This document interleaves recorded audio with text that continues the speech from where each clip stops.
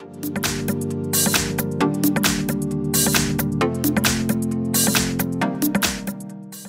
I have OUKITEL WP5, and today I'm going to show you how to enter factory mode on this device. So first of all, you have to turn your device off, and after it turns off completely, you have to hold down combination of keys, power key and volume down at the same time for a couple of seconds like this.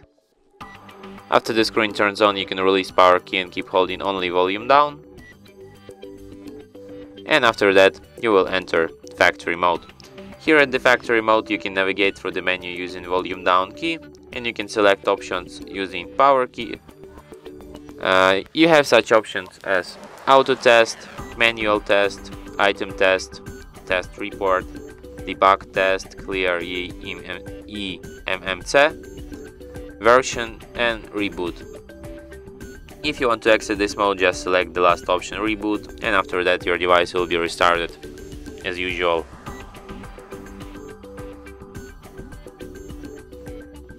And that's it. Thanks for watching. If you find this tutorial useful, don't forget to hit that like button and subscribe to our channel.